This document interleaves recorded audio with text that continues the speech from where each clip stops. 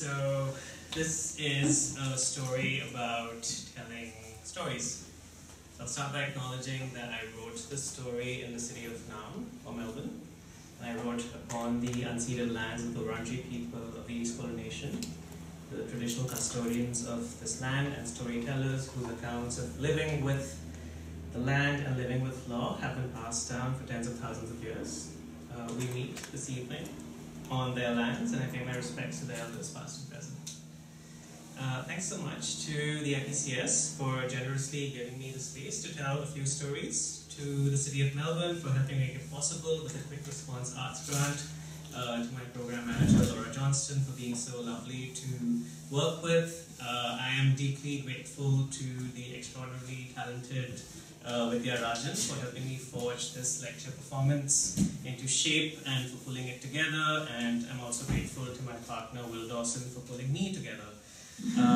It's been really nice getting to experiment with the genre of the lecture performance because you get to have the best of both worlds. So lectures, for example, can be boring, and performances don't have to make sense.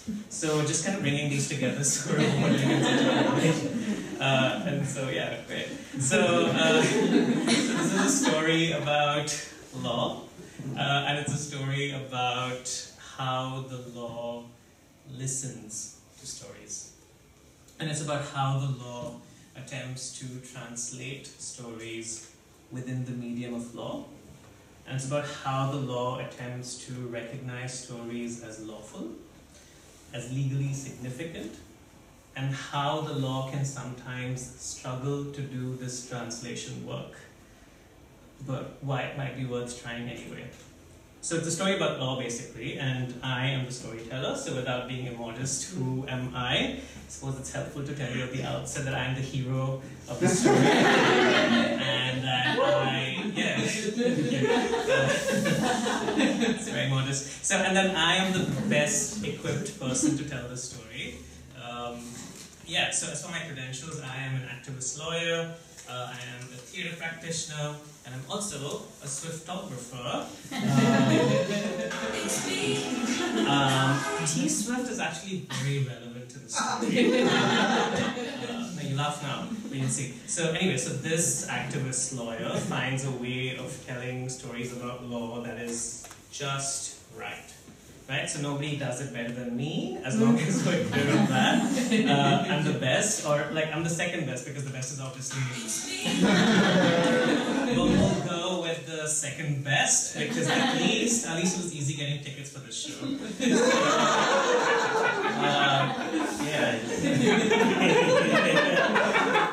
So like I said, I'm the hero of the story, and I think it's important that we don't lose sight of that. Not all heroes wear capes. I guess lawyers do wear robes, but here is a helpful visual aid that captures the hero's journey. So it starts with hiking, which actually I have done once, my partner will confirm. And then you have the call to adventure right there, and then you have the beginning of the transformation, and then you have challenges and temptations along the way. There's this abyss right at the bottom, there's a low point, and then there's a more transformative transformation right there. You have a period of atonement, and then you return, so a moment of homecoming where you're back at the start but you're fundamentally altered. So that's the signposting part of this lecture done. And so that's a good visual aid, and then just a little kind of like visual reminder for the hero. In case anyone forgot. So where does the story begin? Where do we begin? So alright, so there are a few different points, there are a few different times and places, but perhaps it starts when I'm 13, and perhaps it starts when I decide to take up an advanced middle school class in Sanskrit, famously difficult ancient Indian language, just so that I could be in the same room with a particular classmate. In other words, the first time I fell in love. Perhaps it starts when I'm 15 and I realize this thing that I do this thing that I do when I read books and I watch movies, and I change the gender of the protagonists in my mind. And it dawns on me that that's not a thing that most of my peers are doing. Perhaps it begins the next year when I co-write a play with a classmate in high school for the first time. And the play ends with our characters embracing tenderly on a stage, doing a thing in the imagined world through the magic of words that we didn't dare to do in the real world. And perhaps it's that sense of the power of words to build worlds, to imagine other realities, and my growing sense that I could do things with words, that I could braid them in ways that could do things in the world. But the thing with each of these moments, as wonderful or as exciting as they were that, well, each of them was taking place in a shadow. So each of these things was constrained by a shadow that marked the boundaries of my world. So a shadow that constricted the imagination that I had of what was possible. And so perhaps the story really starts by tracing back to the moment from which that shadow was cast. It's pretty far back, so we start in 1860s, so more than 100 years into British colonial rule over India, with the importation of one of the harshest colonial legacies, cricket. I guess it's not cricket, but I was going to cast a long and very boring shadow over my childhood. So, don't get it. Anyway, it was the year the Indian Penal Code was enacted, bringing with it Section 377. So Section 377, the sodomy law, the provision that criminalized carnal intercourse against the order of nature, effectively criminalizing homosexuality. And for many years, homosexuality was criminalized very effectively. The law was used to persecute. It was used to prosecute hundreds of thousands of queer people in India over the decades.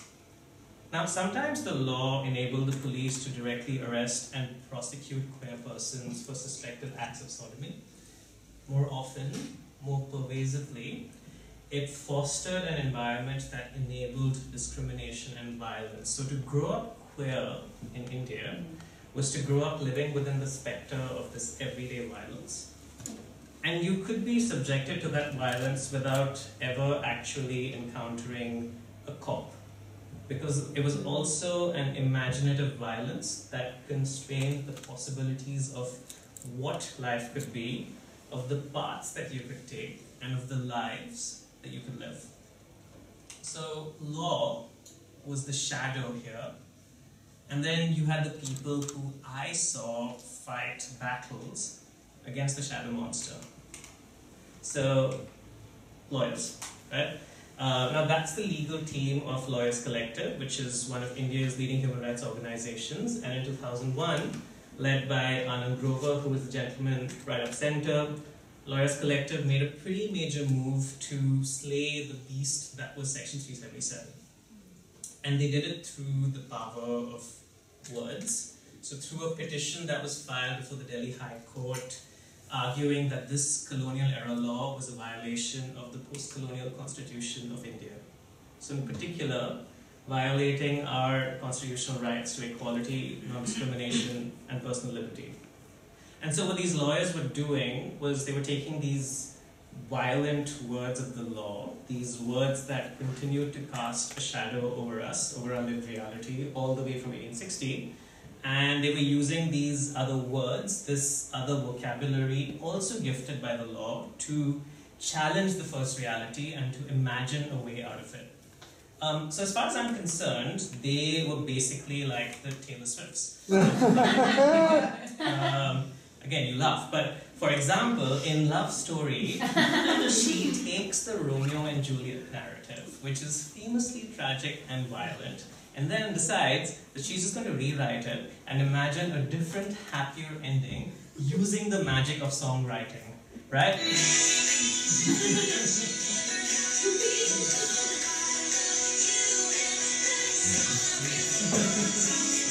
Anyway, I thought, you know what, this is what I want to do.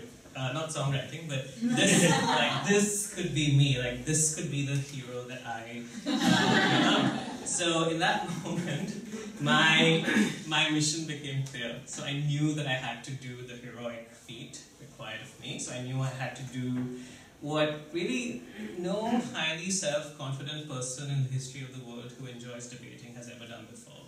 So I had to go to law school.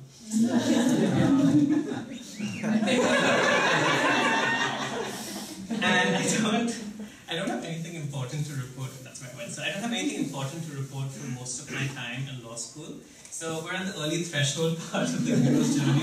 So there's a whole lot of boring drawing work at this stage as you kind of learn the ropes. I did well in law school, obviously. Right, so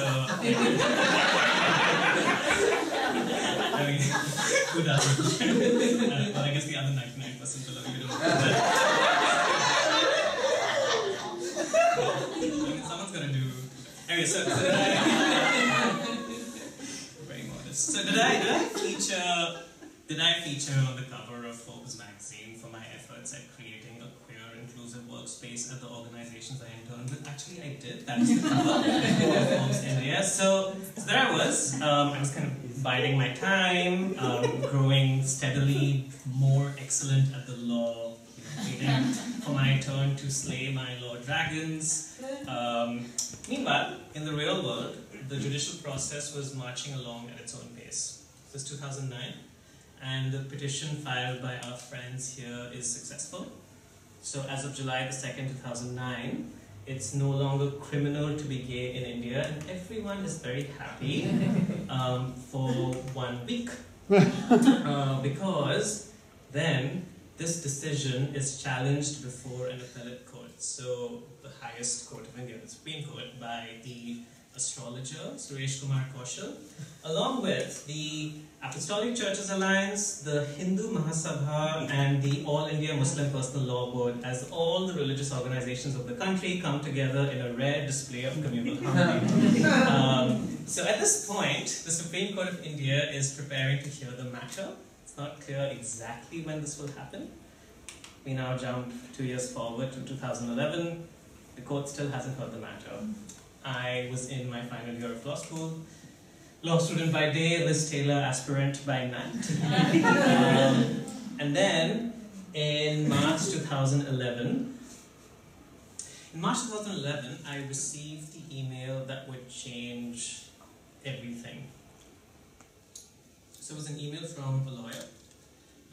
The lawyer was a member of the litigation team that was challenging the validity of the sodomy law before the Supreme Court. So this was the team that had won in 2009, and they were now trying to defend that decision. And so the lawyer was putting together a written submission about the discriminatory impact of the sodomy law within university spaces. And what he wanted for me was to see if I could just draft an affidavit about my experiences as a gay man, and then it would be placed as a submission before the court. So that's the email that I received.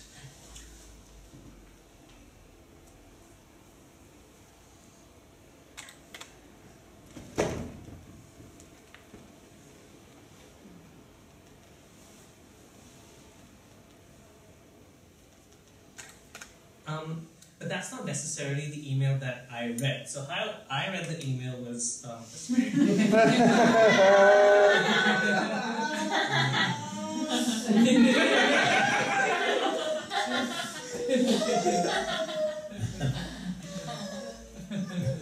And so this is what heroes do, right? So I said I will rise to the challenge. I will do this deed for you.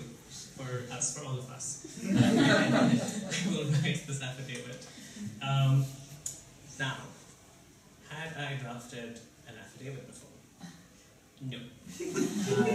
Because that would have made my law degree useful, and skills were not a thing that the National Academy of Legal Studies and Research necessarily emphasized.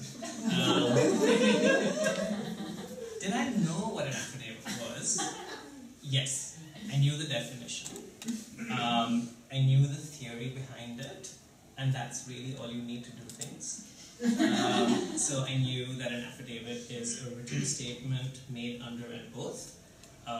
Through the affidavit, you provide a certain account of something and you swear that it is true. But as the person on whose capable shoulders the fate of the Indian queer movement lay, I also felt like the affidavit could be a bit more than that.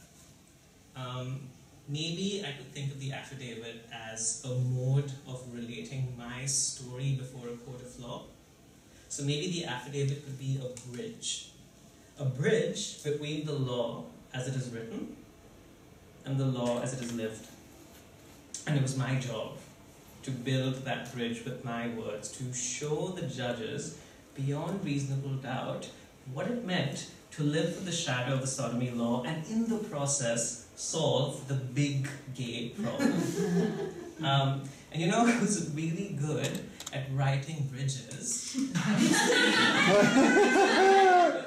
For example, take the song Love Story. So this is a song where Taylor is riffing off Shakespeare's Romeo and Juliet. And the first 2/3 of the song is pretty much her retelling the story that we know with a really snappy hook. So we have their first meeting, we have the balcony scene, we have their families feuding, and then we know where the story is going and we resign ourselves to it.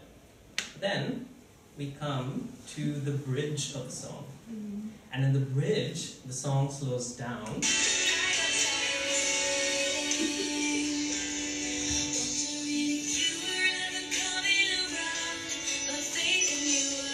So the two lovers meet at the outskirts of town. Juliet is anguished. I can't go on, she says. It's still all kind of familiar. And then suddenly the song speeds up.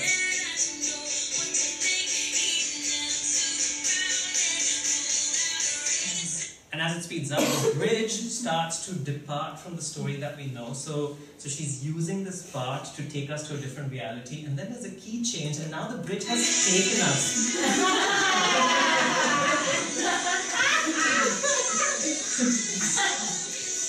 And it turns out that this story is now going to have a different ending. Because in this version of the story, Romeo has managed to have a civil chat with the senior captain, and everything's going to be just fine. It's a love story, baby, just say yes. And so, just like that, Taylor Swift rewrites Shakespeare. As a side note, this lecture was originally titled...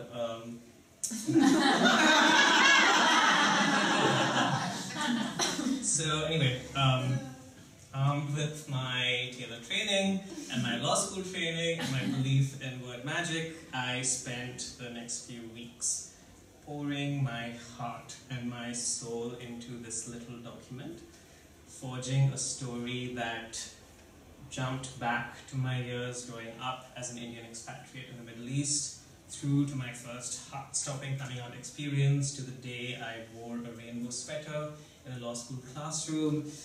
These lawyers wanted a story, I would give them drama. so when my masterpiece is complete, I mail it to the lawyer. This is gonna be my moment. Like I can feel it. And so he sent his edits back to me a week later with this email.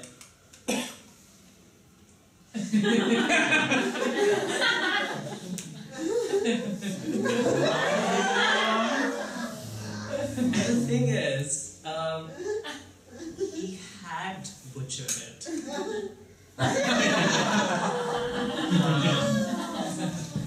It was unrecognizable. So it was like reading someone else's story. So my voice, the way I express things, had disappeared. So my sentences had been sliced and diced. And as I read it over and over in utter disbelief, all I could think was, you know, how could I, two-time gold medalist in law school, 500-time listener of Love Story, how could I have gotten this so wrong? The law, legal language, words, that had been my thing. So how could I be using legal language incorrectly? So he said, you know how legal language is, and I thought, didn't I? A year goes by, it's 2012. The year after the lawyer butchered my literary style, the Supreme Court of India began to hear the final arguments in this matter. At this point, I had graduated from law school and had snuck into the litigation team for this case. The affidavit that I had drafted, the one which the lawyer had butchered, obviously did not make it before the court.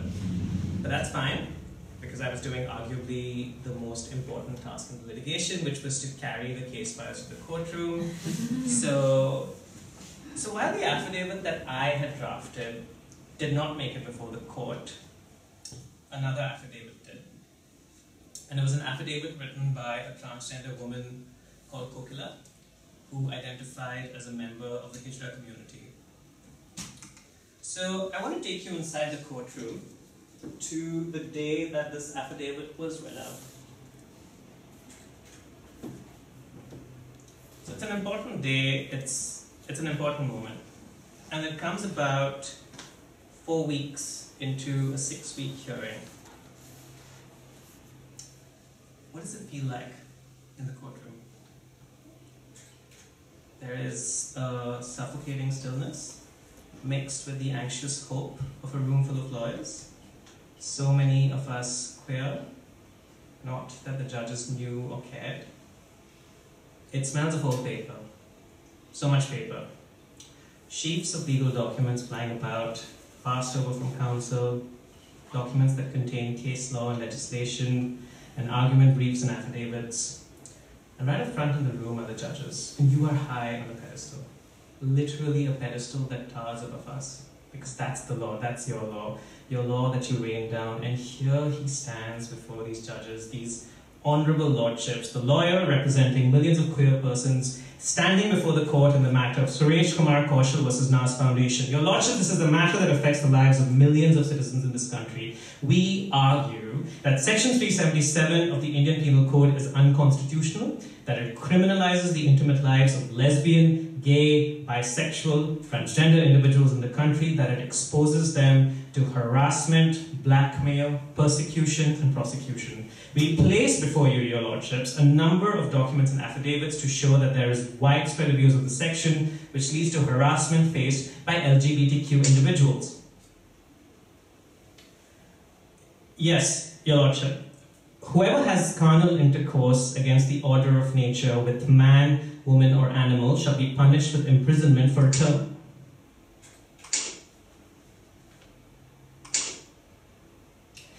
They aren't explicitly mentioned, your lordship, but we have overwhelming evidence to show over the past 150 years that it is LGBT persons who have been targeted under this law.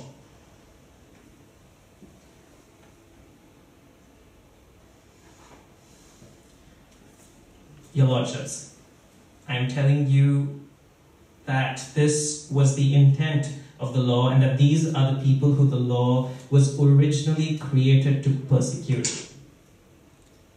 By looking at the origin of the law, by looking at how it has made its way into the Indian Penal Code. Your lordships, if we go back in time, the first recorded mention of sodomy in English law was in 2 medieval texts that prescribed that sodomites should be burnt alive. Then, when secular laws began to come into place in England, you had the Buggery Act in the 16th century. In the Supreme Court, your lordships. We're on Tilak Marg. India. Your lordships, we are in India.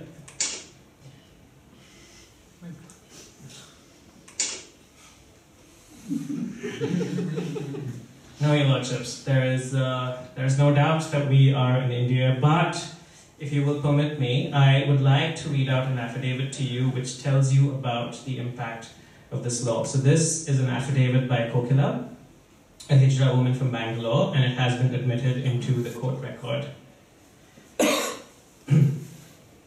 My name is Kokila. I identify myself as a Hijra, that is a member of a traditional male-to-female transsexual community in South Asia. Right from my childhood, I felt that I was a girl and I liked to dress in girls' clothes, cook, and put makeup. On the 18th June 2004, around 8 p.m. while I was walking on the road, dressed in women's clothing. I was raped by 10 men. They forcefully took me to the grounds next to Old Madras Road. They threatened to kill me if I wouldn't have sex with them. I was forced to have oral and anal sex with all of them. While I was being sexually assaulted, 2 policemen arrived and the men ran away. I told the police about the sexual assault by the Gundas. Instead of registering a case against the Gundas and sending me for medical examination, they took me along with the 2 captured Gundas to the Baipanhalli police station. The police did not even allow me to put on my trousers. I was forced to be naked for the next 7 hours. I was stripped naked, my hands handcuffed to a window. They hit me with their lathis. They kicked me with them. They abused me using sexually violent language. They burnt my nipples with a burning choir rope.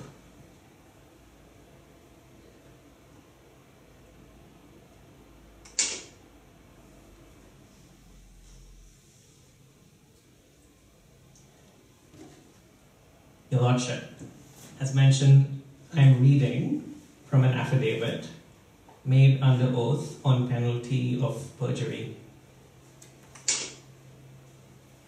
There are multiple newspaper accounts and fact-finding reports which I can produce before you corroborating the events that Kokila describes. As you can see, Your Lordship, Section 377 creates a situation where these abuses can happen. It legitimizes this behavior.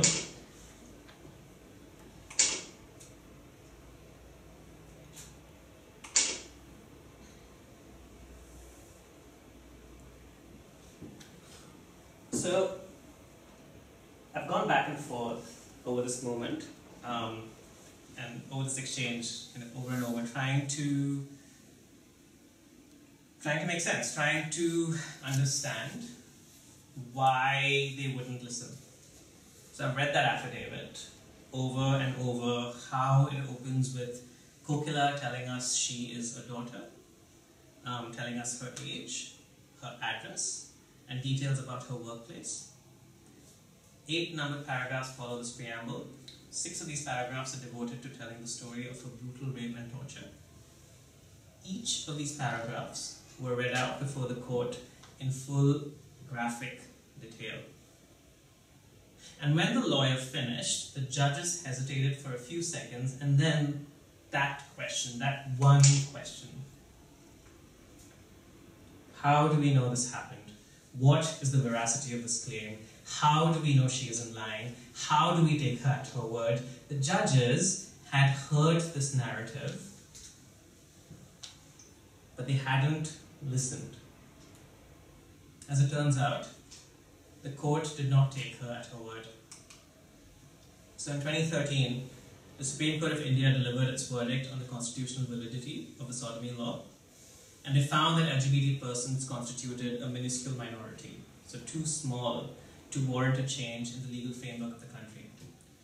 The judge went on to note that the sodomy law did not violate the so-called rights of LGBT persons, in their words.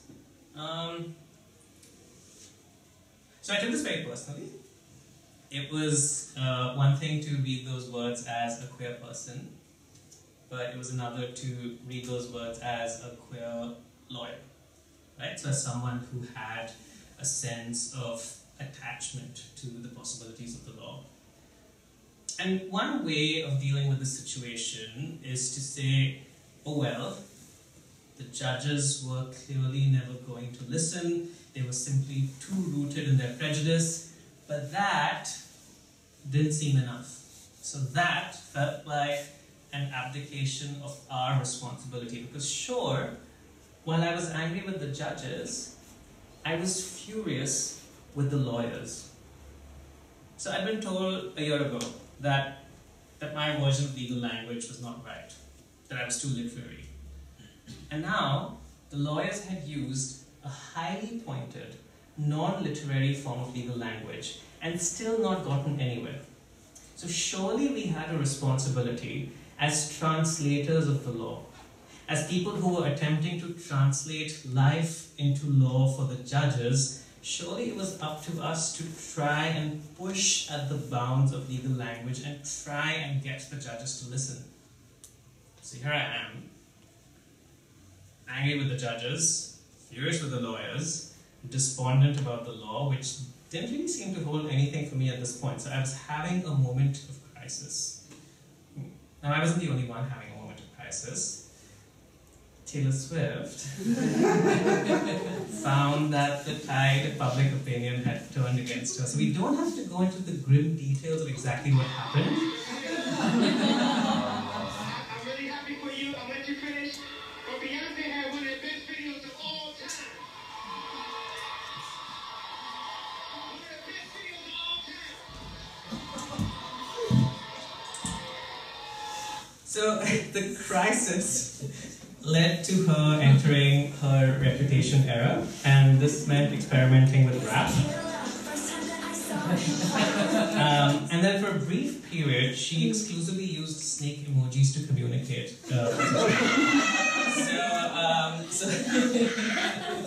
Look, it was a rough time, right? But she did what she had to do to process. In my case, dealing with my own crisis, I also entered my reputation era.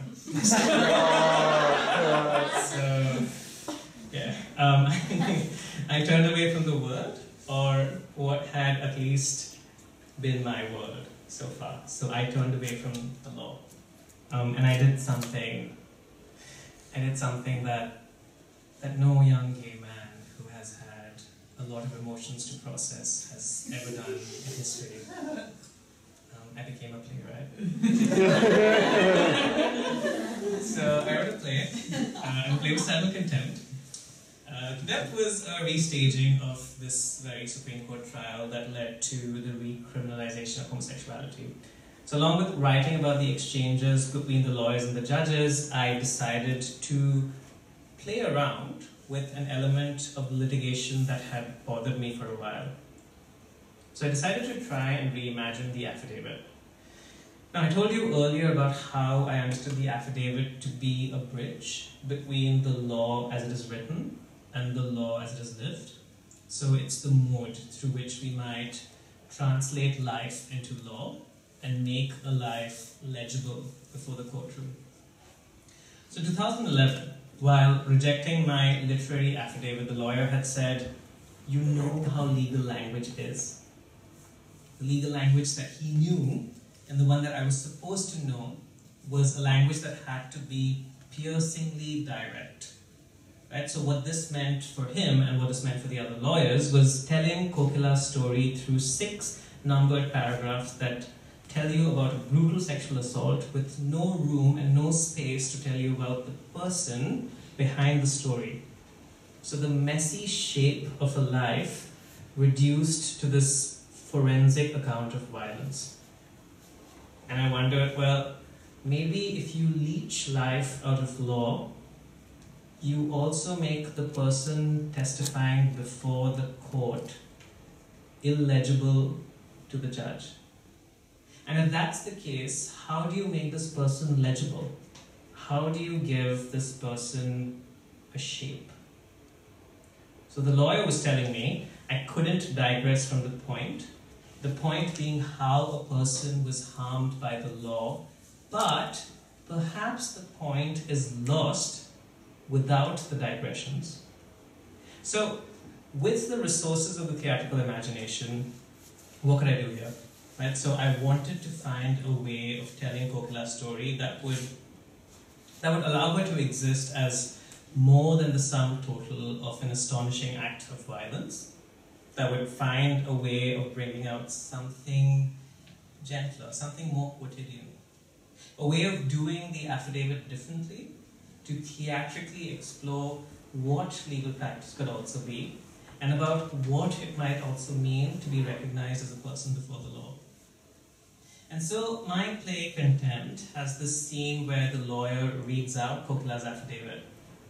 But then the scene is broken by Kokila, who walks into the courtroom space and who starts telling us a different kind of story.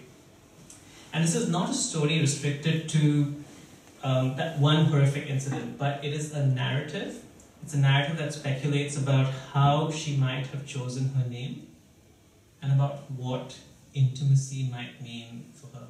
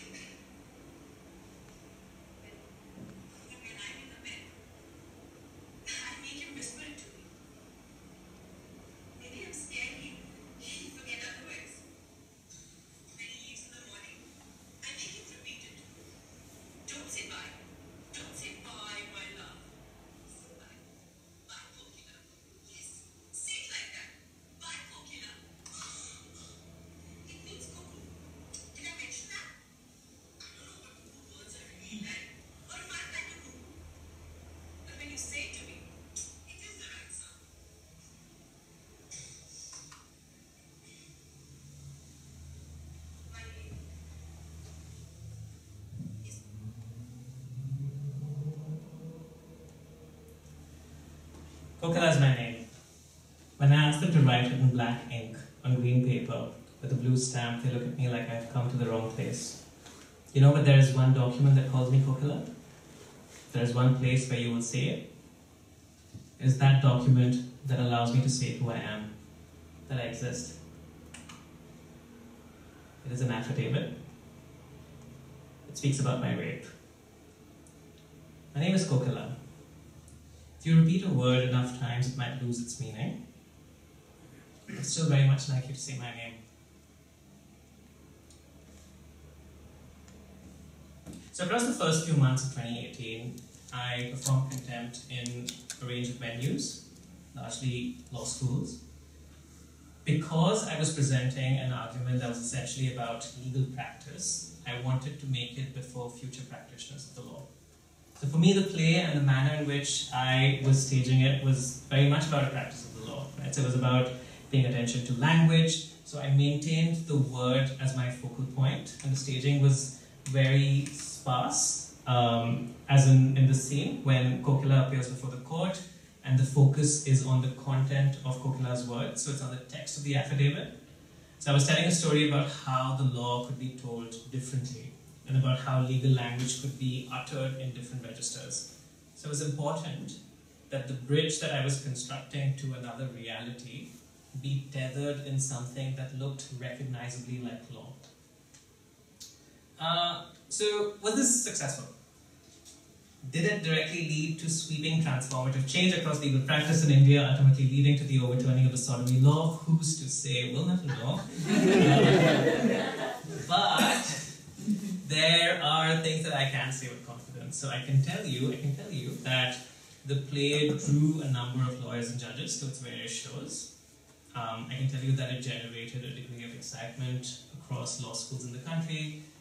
I can tell you that it stimulated conversations about how practitioners of the law could do legal language differently. So it's 2018. It's 2018 and things are looking good. The play is definitely generating the kinds of conversations I hoped it would. There's every possibility it could take off even further, that it could create more dialogue, that it could save legal language. And then an unexpected thing happened.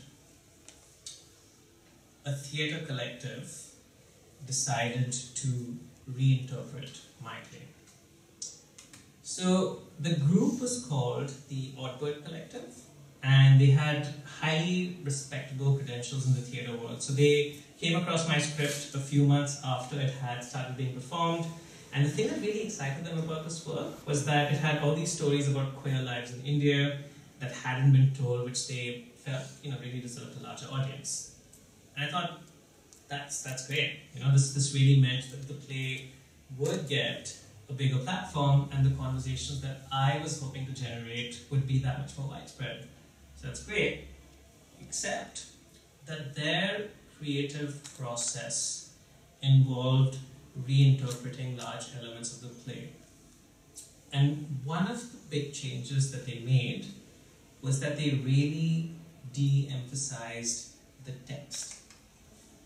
So in the scene with Kokila, for example, they create this tableau where you have a set of muslin frames, and you have Kokila seated within them, and you have images of the city at night projected onto the screens.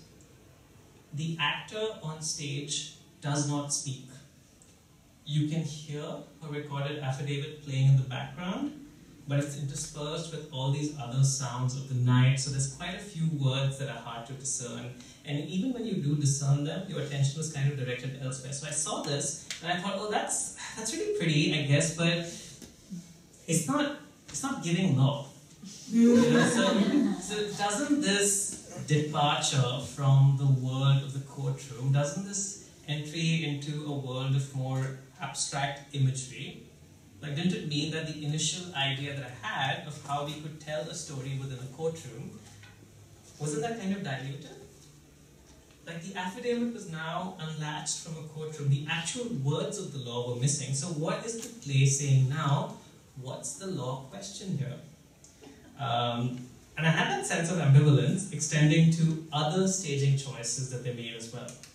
So with the trial scenes in contempt, instead of staging the show such that the lawyer kind of faces the judges like in a regular courtroom, which is what my script did, the Orbit Collective did this thing where they placed the lawyer in a corridor with the judges on either ends of the corridor, so that the lawyer is kind of constantly shifting to and fro, trying to respond to the judges. And it's cool, there's this really great velocity that builds up in the process, and I watched that and I thought, great, but hold on, that's not what it feels like to be in a courtroom.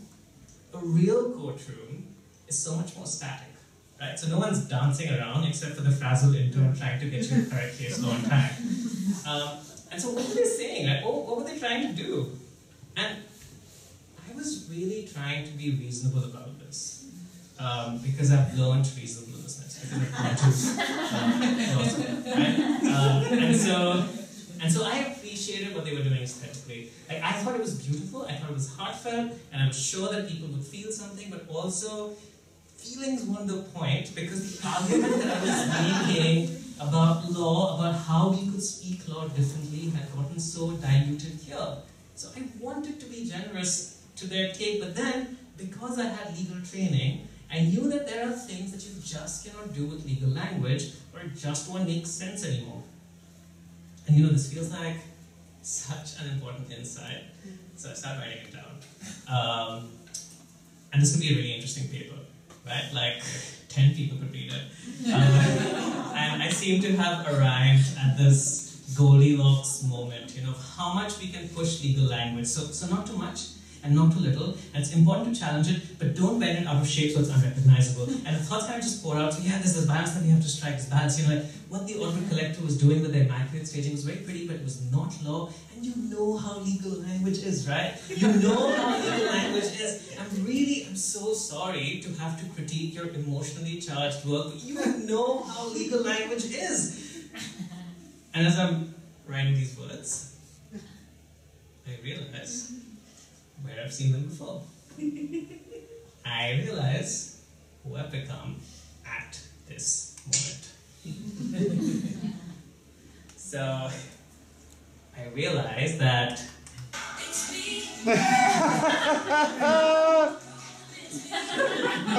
the hero had become the anti-hero. Please appreciate the idea of a villainous rendition. So how did I get to this point? Right? I, with my beliefs in the magic of words and the legal imagination, I who had literally written a play as a response to another lawyer's perceived lack of legal imagination.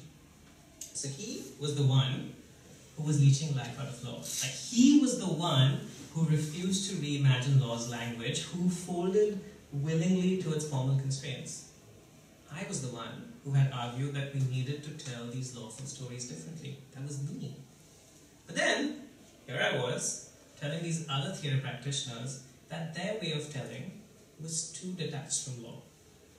So, in fiercely holding on to my particular vision of law's language, I was missing the possibilities that they were unfolding. How had I become this person? And how could I try and not be this person? So I needed to do something. I needed to do something that would break me apart and hopefully build me up again, and something that would be a true act of atonement. And if you're following along, we're now at the atonement stage of the hero, or rather the anti-hero's journey. And so I said, okay, if you want atonement, I'm going to do perhaps the most extremely masochistic act known to mankind. I'm going to do a punishment of the highest degree, a punishment that would lead to the highest degree. So I decided to do a PhD. Flash forward, 2020. I'm living my best graduate student life in Melbourne. I queue up for the croissants at the club, I get my auction room flat whites, I have my 5K loops mapped out, I'm dealing with the big global phenomenon that's affecting all of us, Taylor's folklore album. I'm a year into my PhD, and I'm still trying. I'm trying to think through what legal language is.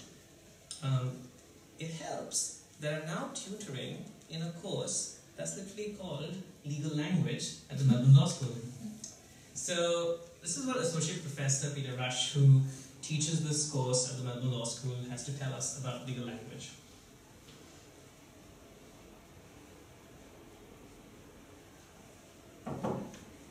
So,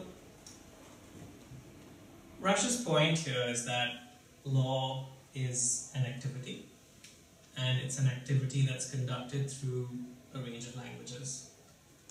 His point is that legal language is plural, so you can never really hold it down. Now, James Boyd White, who is one of the founding practitioners of the discipline called law and literature, tells us that legal language is an exercise in translation and retranslation. So what does he mean by that? So a client approaches a lawyer and narrates a series of facts. The lawyer translates this into a story. It's a legally legible story that the judge can then understand. The judge and the lawyer engage in a conversation using the lexicon of the law. The lawyer then takes that exchange and retranslates it back to the client. So those of us who consider ourselves practitioners of the law have to constantly do this kind of translation work, going back and forth between the languages of law and the languages of other disciplines and communities. And you can't really pin this language down. It's part of the point. The law, says White, is constantly recast. It's constantly created and recreated by judges and lawyers in the way in which they think and argue. So we take a step back. My lawyer friend, who butchered my literary style, says, look, if you want to be heard by law, if you want to be heard by the judge, speak the language of law.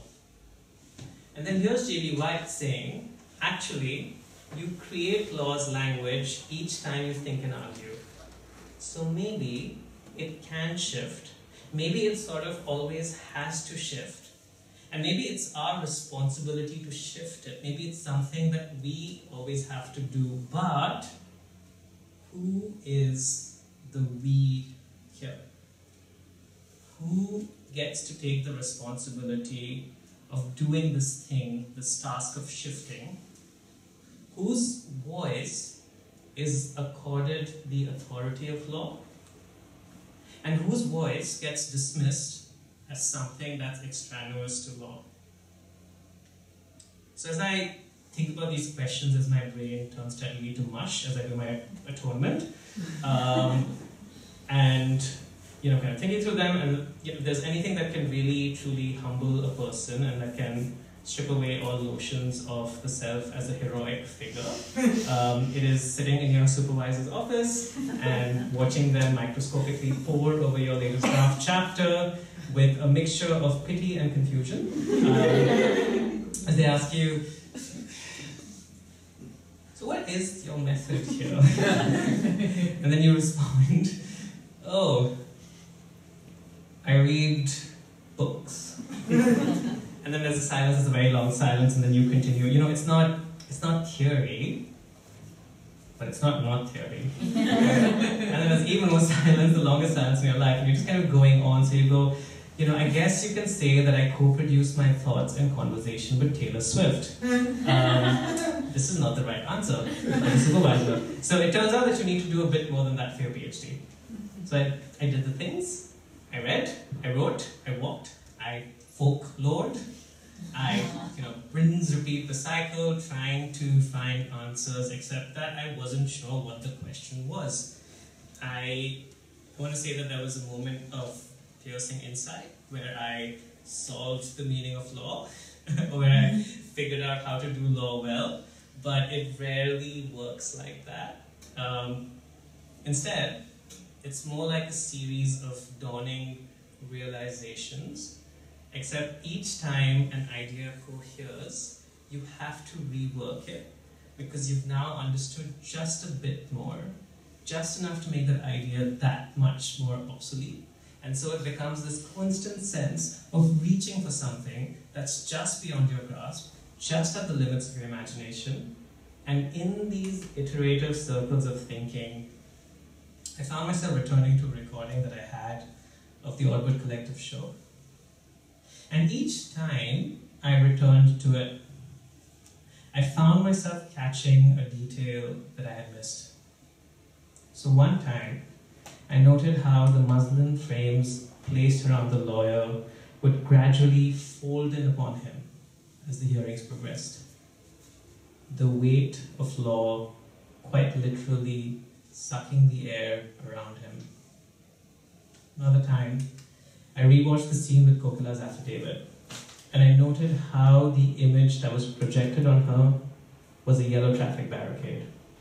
And I recognized it for what it was, an everyday symbol of police violence. So I watched and I watched again. And the next time I watched, I heard sounds of the night. I heard an aural scape of crickets, of distant car engines, of feet against gravel.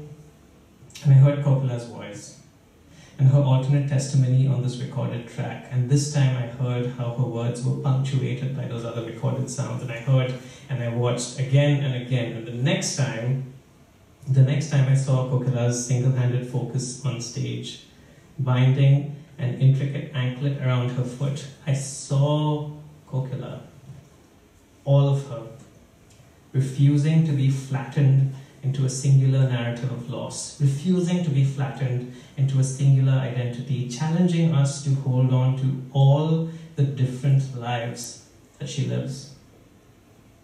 The audio recording of her affidavit continued. I heard about the violence that she was subject to, but I also watched her body display a joyous defiance. So here was a vision of legal language that could speak beyond text, that could communicate through sound and image and gesture. It was a legal language that didn't play by the rules that I was familiar with. So slowly I began to notice things that I'd been missing out before. And I'd been missing these things because I hadn't been listening. Or rather, I'd missed these things because I'd been listening for a certain something. I'd been listening for a certain something that I knew to be law. And so, when I was faced with a thing that didn't slot within my preconceived notions of law, it slipped through the cracks of my cognition. To recognize the story as a story of law, I had to be a good translator. To be a good translator, I had to listen. But listening is hard when it's unclear what you are listening for, listening is hard when it's unclear what you are listening to. Translating is difficult when you are trying to translate from the unfamiliar. To be a good translator, to recognize law, I had to listen, and I had to listen without always knowing what I was listening for. So I had to listen with an openness and with a sense of vulnerability. And it was a vulnerability that had once come to me intuitively, and that I had to now return to through practice. It was the vulnerability of my 15-year-old self, the version of me that read books and watched movies and changed the gender of the protagonists in my mind. I'd been doing miniature acts of translation then too. I'd been taking the objects of a culture that was designed to not sustain me, and I'd been finding something within those objects anyway, something that would allow me to go on, this fierce sense of love and vulnerability that transformed them for me. But being vulnerable in this manner is hard. It's the hardest thing. So where does that leave us? I really wanted to leave you with a neat encapsulation of this journey, like a clear, definitive statement that we might walk out of the room with. But the more I thought about that, the more it felt like it would be untrue to the journey I had. Because that would draw just another clear line, it would give you just another definition, it would mark something finite yet again, and yet I do recognize that we have to end somewhere. So I thought I'd end with another story. In a few seconds from now, I will invite you to open the envelopes that you found as you entered the room in a few seconds. And I just want to orient you towards what you will find in there. So what you'll find is a contract. It is an agreement between two women, Mamta and Mona Lisa, an agreement that was signed on the 6th of October 1998 in a small town in the state of Odisha in India.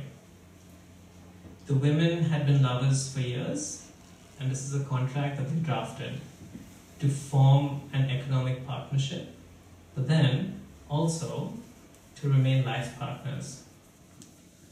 I'll now give you a minute to just have a glance at this document.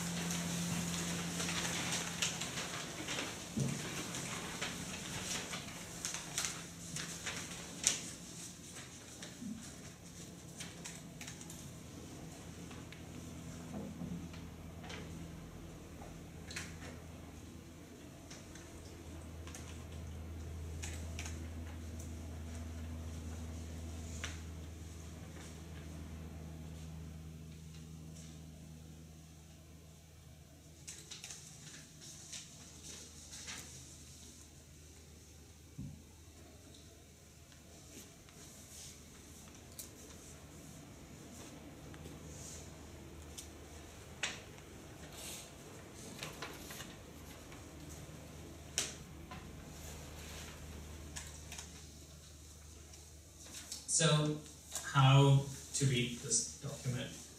So one way that you could read it is to approach it from the perspective of what we call legal doctrine. And if you did that, as I have done in the past, you would ask, is this contract valid? The answer at that moment in time would be in the negative.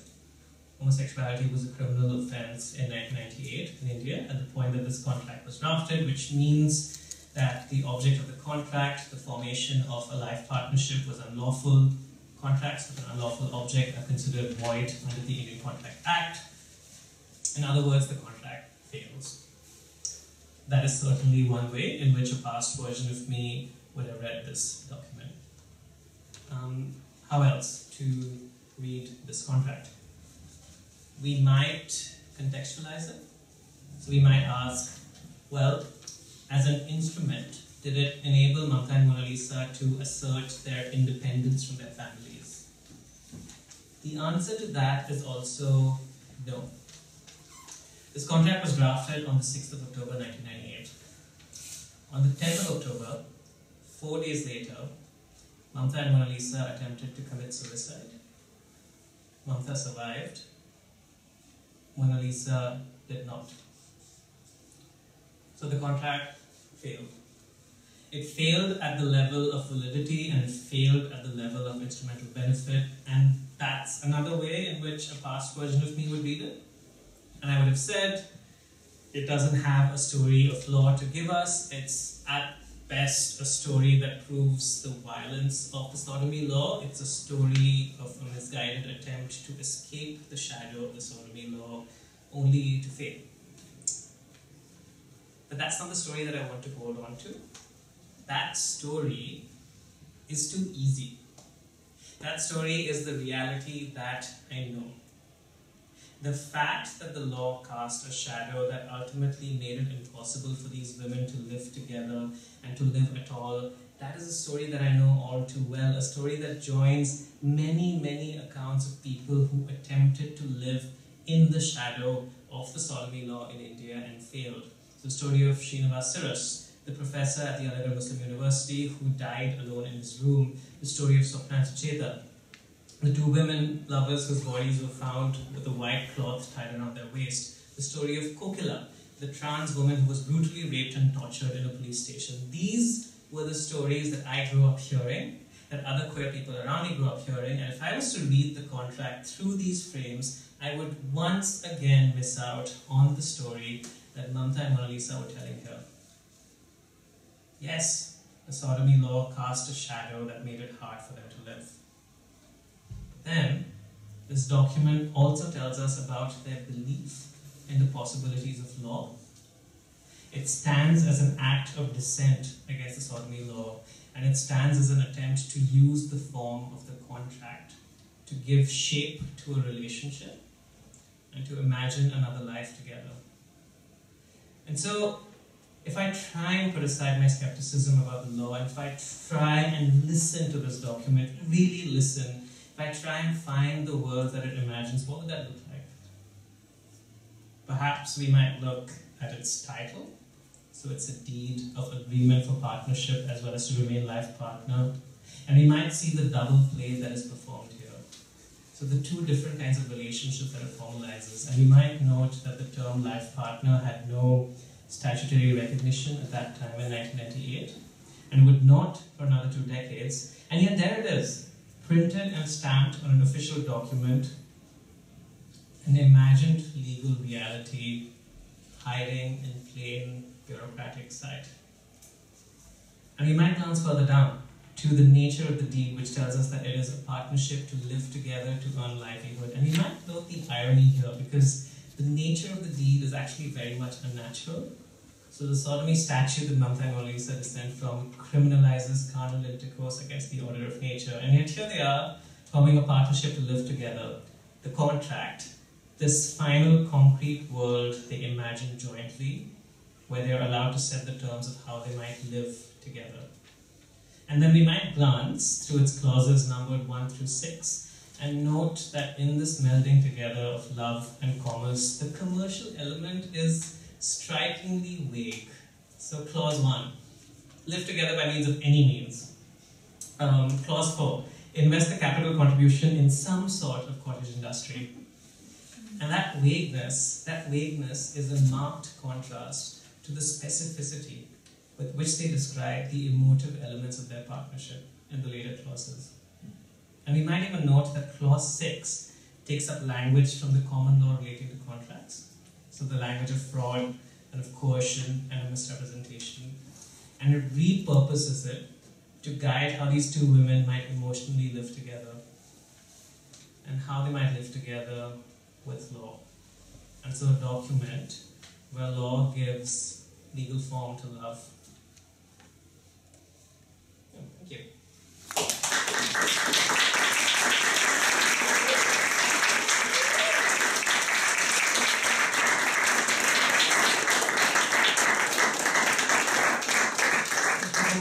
That was very powerful, very beautiful, and very accomplished.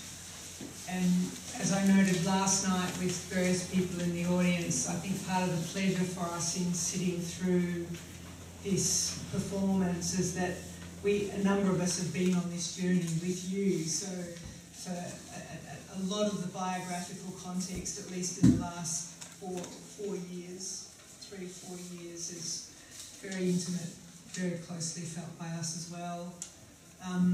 And as I also noted last night, I think what we're celebrating tonight is not just this fantastic new work that you're sharing with us, but a trifecta of things that go together beautifully. The completion of a PhD, the securing of a new job in which you're going to be teaching these fantastically creative approaches to the law and to thinking laterally and in new ways about using the law. And aren't your students going to be so fortunate to have you as someone who's helping them to think about how to think critically and creatively rather than what to think. So thank you so much. We celebrate you, and please all stay on and share some wine and conversation with